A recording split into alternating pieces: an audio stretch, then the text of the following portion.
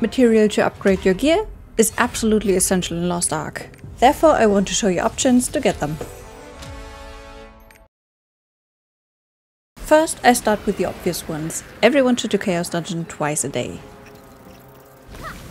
The dungeons North Vern and Ruhendel give you T1 meds, Yorn and Phaeton T2 and Punica T3. Inside the dungeon you get perception shards as well. You can exchange those weekly at the NPC right next to the dungeon. Same goes for the Guardian raid, twice a day for the souls. The distribution T1 to T3 is the same as for the Chaos dungeons. Additionally, you should do the limit of daily and weekly Yuna quests.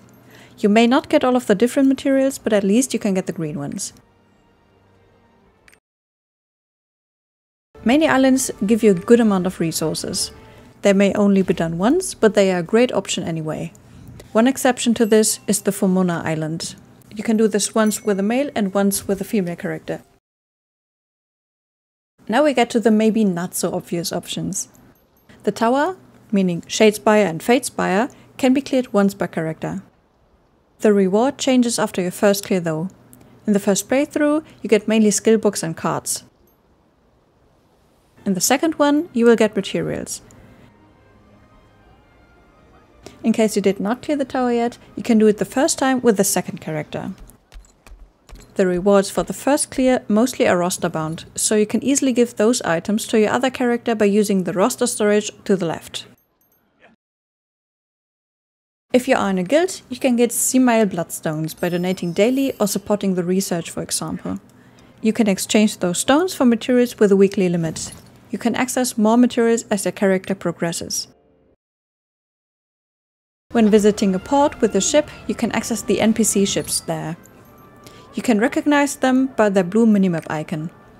Here you can exchange coins for pirate coins, but also use your pirate coins to buy material, again on a weekly basis.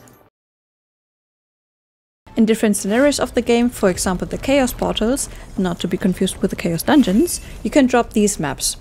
Everyone can vote on these with gold. Sadly, I don't have enough money to show you footage of that.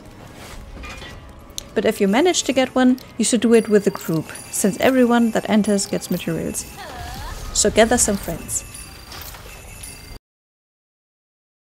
Starting from Ruhendel, you will get additional chests that contain materials. It seems that they only drop once, so you can go and do them once on normal and hard each. If you liked the video, please leave a like and subscribe. Until next time!